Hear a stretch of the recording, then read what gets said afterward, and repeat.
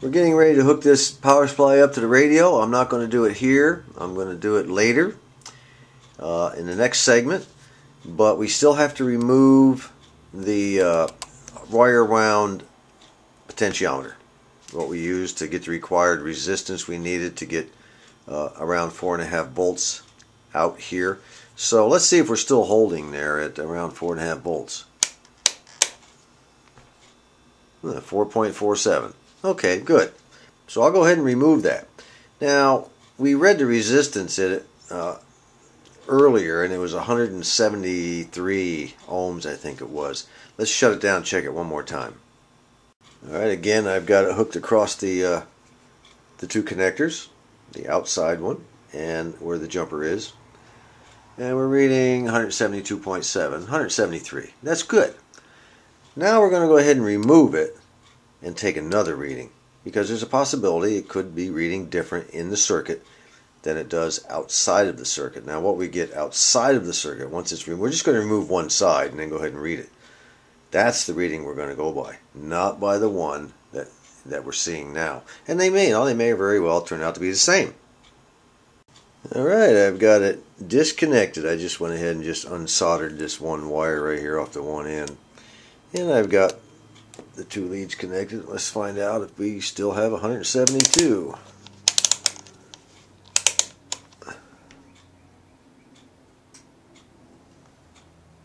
Nothing on the 200 scale. Let's check the next scale. 603 ohms. That's a whole lot of difference from 172. Well, what do we do now? Well, I'll tell you what we're going to do. We are going to take a 600 ohm resistor. We're going to go by what it's reading here. Remember I told you, out of the circuit is what we're going to actually go by. And it went from 172 to 603. We're going to stick a 600 ohm resistor in there. Right there. I'm going to put it in with gator wires. And then we're going to turn this on and see what kind of voltage we get out. Alright, I've got the potentiometer removed. And I have a 620 ohm resistor. That's all I have was 620. I don't have a 600. And I've got it across where the potentiometer was connected. Now let's see what kind of voltage we get. And by the way, I'm hooked back up here with the multimeter. I'm still looking for 4.5. Let's see what happens. Look at that. Look at that. 4.5 volts exactly with a 620 ohm resistor in there. And remember, this thing read 173. So what does that prove? I'll tell you what that proves. You're going to sometimes, in many cases, not all, but in many cases you're going to get a different resistance reading in circuit as opposed to out of circuit. So you have to check them both ways. A lot of people contact me sometimes. They say, should I remove that every resistor completely out of the chassis before I test the resistance? In some cases, yes. In some cases, no. But the bottom line is always this. When in doubt, lift one end out. I'll say it again. When in doubt, lift one end out. Okay? The resistor is now soldered in, 620 ohms. Let's do one more check. I've got it plugged in, and the multimeter is still attached. We're looking for 4.5 again, remember. 4.49. Look at that. 4.50, 4.49. Wow, huh? Okay. I think we're ready to rock and roll. We have the power supply hooked up, and we're only getting 82.5 volts out of it. I'm not sure. It'll work, I would like to see it a little bit higher. And the radio's hooked up, and this is what we're getting out of it right now.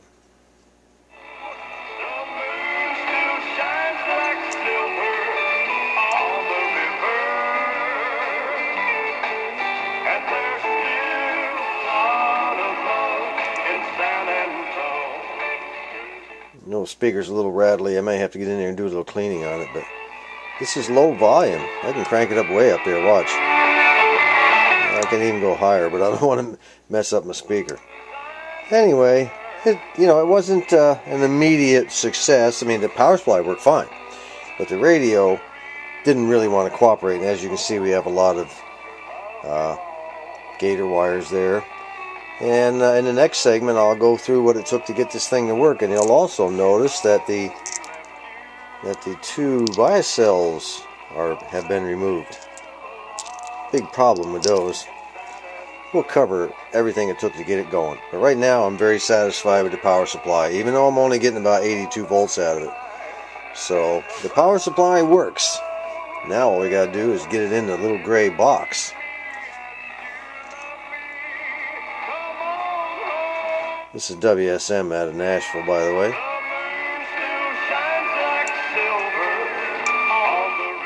This has got a good tone. It's got a 2-position tone switch. That's one. That's the other one.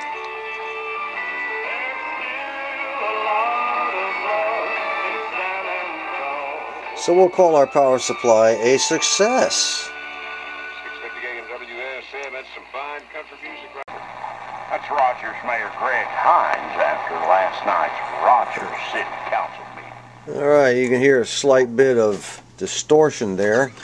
Some of it is the speaker, and I think this tube might be bad, so I have another one on order. I used my signal tracer and found out that half of it is not doing so good, which is being fed by this this transformer right here. Anyway, we were unable to use these because of the original bias cells were what's called non-reactive, meaning audio signals it couldn't pass through it. I don't know what they were made of, but it kept audio signals. Let me let me see if I can show you something here without being too blurry. But the audio signals would come out of the second amplifier tube through the coupling cap and then over to the grid of the driver. And then, this bias cells are right here, which are also hooked to that same grid, and they would not allow the audio signal to go through. Well, when I changed them out to these little battery jobs, they did not have the non-reactive properties of the original bias cells. So what was happening is the audio signal, this is the best we can figure, the audio signal was coming through the coupling cap, coming down, passing through the bias cells, coming down, across, and down through the A supply, or the filament supply, back up through the switch and over to ground. So we were losing the audio signal. So when I turned on the radio, nothing happened. The first attempt to replace these watch batteries that were functioning as our bias cells, I went ahead and hooked up two 1.5 volt AA batteries in series and connected those wires, across where the bias cells had been. In effect, what we were doing, I connected the negative, zoom in here, I connected the negative to the control grid, and the positive came over here and connected to the secondary of the audio output transformer, or the interstage audio transformer. Well, when I turned on the radio, bingo, it came right on. It came right on. And the reason being, I discussed this with Brendan. He says that let me see if I want to make sure I get this right, but the internal resistance of the batteries was giving enough bias voltage to kickstart this driver tube. Well, that was not going to hang with me. I didn't want to have these batteries in this radio. So we came up with a high value resistor, 1.5 megohms, that we put from the control grid on the driver tube to ground. And that resistor will work in conjunction with the coupling cap and provide the negative bias that we need on the control grid. I don't want to get into the theory of this thing. I read about it and I understand it now. But it has to do with RC time constants. It has to do with the audio signal working through this cap, through the grid leak resistors, what it would be called, and working with the resistance inside, the internal resistance inside the tube, that after a few cycles of operation, it actually turns the control grid into a negative bias, which will cause the tube to operate. And just to let you see that it does operate with this thing, I haven't soldered it in yet. I'm going to do so. But just to let you see what I'm talking about here. Before I turned it on, nothing happened. Now, fires right up. Now, of course, there's a trade-off here. You know, there will be a little bit of distortion on the positive cycles of the audio. And if you want to know how all that works, you know, there's a phase reversal inside the tube, blah, blah, blah. And, you know, if you want to know how all that works, look it up. Grid leak resistance. Okay? So that's it. Our power supply is operational. However, the output voltage is down to 78 volts.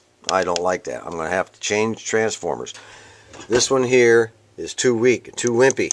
So I'm going to take another one like this, I think, and buy a second one, take this one out, and put the, you know, one like this here. So I'll have two of these like this.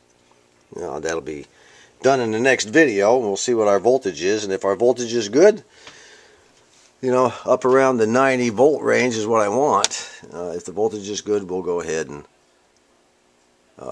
tear this whole thing down and put it in the gray box. Up in Michigan, in a town called Newaygo, is a fella named George Vollema, V-O-L-L-E-M-A. He is the owner of Great Lakes Antique Phonograph. He does repairs, he has parts and accessories, he buys and sells these things. And I contacted him. He was highly recommended by everybody on the online Edison discussion board, I believe is the proper name for it. And they all recommended old George. They said he's good, he's reliable, he does, you know, excellent work. And you know, when other people recommend someone more than one person, then yeah, I stand up and I pay attention because they've had experience with him. So I contacted George and I said, hey, look, you know, I've got this C150. I need a reproducer for it. And I want a gold one, and I want it to have the original stylus in it. And what do you have? He said, I have a rebuilt one. He said, I'll sell you, and he gave me a price, and I'll tell you what, they don't give them away.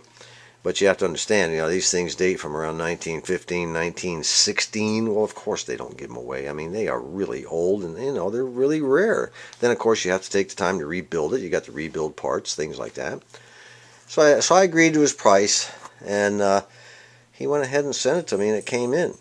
Now, I'm pretty sure that this unit is operational. The old boy that had it before me, whoever that was, you know, he redid the grill. He took the time to do this, and everything looked really good. So I'm going to go ahead and turn it on, let you listen to it. Now, this I have a record here called My Sweet Sweeting Waltz, I believe it is, one of Edison's Diamond Disc records. And we're going to check out this old reproducer. So here goes. I've already wound it up, and it's now turning. And this little handle right here, you lift it up. I mean, you push it down, and then that enables you to move the reproducer back and forth across the record. And when you get it where you want it, then you lift up on the handle, and it lowers the reproducer down on the record. And you have to lower it down slowly. You don't want to be lowering it down really hard and fast. You damage the record, damage the stylus, and all that stuff. So here we go.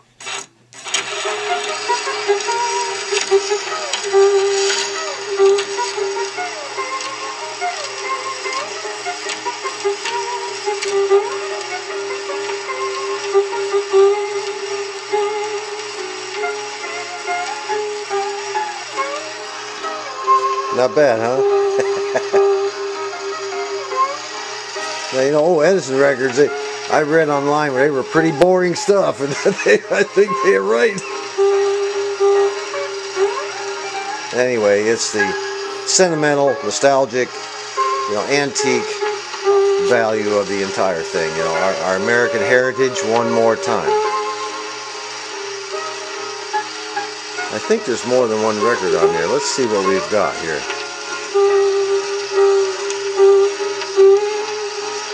Let's go ahead and raise that baby up and some more. And I think there might be a second record on here. I don't think so. Well, anyway, these are long records. These things will play for sometimes 4 or 5 minutes. It's amazing. Well, that's it. Just a little update on what's going on with this. I still have a lot of work to do. The speaker, the cabinet, stuff like that. And I also have to tear out the mechanism and make sure it's really oiled well and all that. Until next time, this is John.